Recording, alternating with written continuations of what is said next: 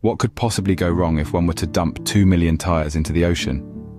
That's exactly the question that was asked back in the 1970s, when an ambitious project was conceived by Broward Artificial Reef Inc.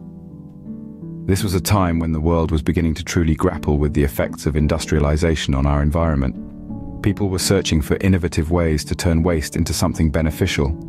The idea was quite simple, yet seemingly brilliant. The project aimed to create artificial reefs using the most unlikely of materials: discarded vehicle tires. These tires, once a symbol of environmental pollution, were about to be given a new lease on life, so to speak. You see, the folks at Broward Artificial Reef Inc. saw potential where others saw waste. They envisioned these tires becoming a thriving underwater haven, a sanctuary for marine life. The tires, they believed, would mimic the complex structures of natural coral reefs, providing ample spaces for fish and other sea creatures to find shelter, feed, and breed. The concept was not entirely without merit.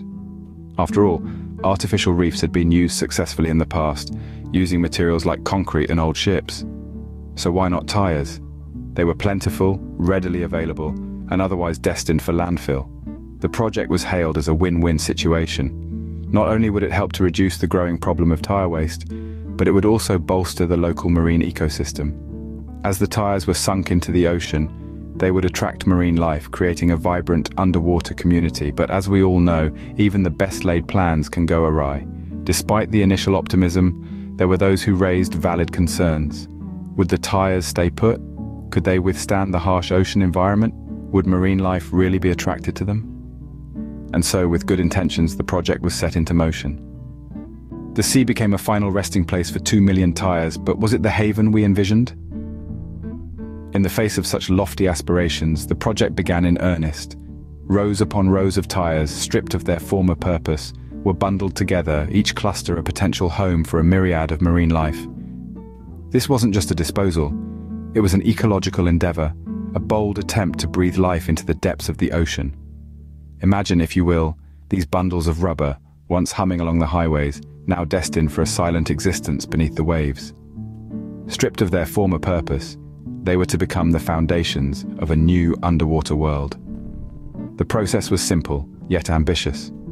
The tires were bound together with heavy-duty straps, forming large, irregular rafts of rubber, each an island in a proposed archipelago of artificial reefs. These man-made islands were then taken out to sea, far from the eyes of the everyday beachgoer. In these deeper waters, away from the sun-drenched shores, they were sunk, descending into the blue abyss. It was a sight to behold, this tire exodus, a migration from land to sea, from surface to seabed. With each tire bundle that disappeared beneath the waves, a sense of hope swelled. The project leaders envisioned a flourishing underwater ecosystem, teeming with life.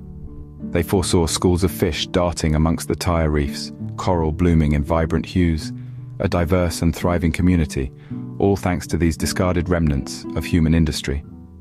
The tires were left to settle, to become part of the ocean floor, to begin their second life as part of this grand design.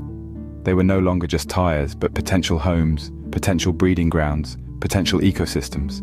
It was a marriage of human ingenuity and nature's adaptability. The sea swallowed the 2 million tires, and all waited for the miracle of life to spring forth. Instead of a bustling marine metropolis, the ocean revealed a different tale.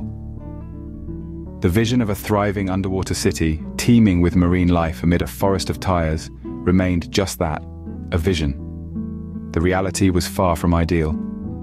The tires, intended to serve as a beacon for marine life, failed to attract even the slightest hint of a community. The ocean's inhabitants seemed to turn a blind eye to these alien structures. No coral attached, no fish swam through the rubber loops. The tires were silent, empty, and devoid of the life they were meant to foster. Instead of settling in to form stable artificial reefs, the tires began a journey of their own. Carried away by the currents, they drifted aimlessly across the ocean floor. They became a nomadic fleet of rubber, meandering through the waters with no destination in sight. As they journeyed, the tires began to break apart. The once sturdy structures crumbled under the relentless assault of the ocean's forces. The fragments, now unchained, caused a new level of havoc. They scraped and bumped against the delicate natural coral reefs, causing harm to these vibrant ecosystems. The damage was more than just physical. The drifting tires and their fragments posed a threat to the very balance of the marine environment. They disrupted habitats, damaged the reefs, and introduced a foreign element into the ecosystem. The result was an environmental impact that far outweighed any potential benefits the project might have had. The magnitude of this miscalculation was clear. The project, aimed at enhancing marine life, had instead become a source of significant harm. The ocean, instead of gaining a new city, was now home to a vast and damaging tire graveyard. From a dream of a flourishing reef, we were left with a drifting, damaging, and desolate tire graveyard. The aftermath of this ambitious project was a stark reminder of the fine balance that exists within our natural world and the care we must take when attempting to intervene. Faced with an environmental disaster, mankind had to step up for the cleanup. In the face of this calamity, the human spirit proved resilient. The aftermath of the Broward Artificial Reef project saw the dawn of a massive cleanup operation. The colossal task at hand was not just about rectifying a mistake, but about restoring the balance of an ecosystem that had been thrown into disarray. The cleanup efforts have been a testament to the power of collective action. A vast array of organizations, from the US military to volunteer groups, have joined hands in this Herculean endeavor. Hundreds of thousands of tires have been hauled up from the ocean floor, each piece being a step towards righting a wrong. Tire by tire, these tireless workers have been chipping away at the monumental task, proving that no disaster is too great for the indomitable human spirit. Yet it's not just about the physical act of removing the tires. It's a process that requires meticulous planning and execution. Each tire removed is a potential hazard averted. Each tire removed is a small victory for our marine life. The cleanup project is not just a mission, but a message. It's a message of responsibility, a message of accountability. It's a reminder that every action, no matter how well-intentioned, has consequences. And when those consequences threaten our environment, it is our duty to step up and make amends. This cleanup operation is not just about removing tires. It's about restoring the health of our oceans. It's about safeguarding the future of our planet. It's about sending a clear message. We care, we're responsible, and we're committed to preserving the beauty and richness of our marine life. But remember, the cleanup is far from over.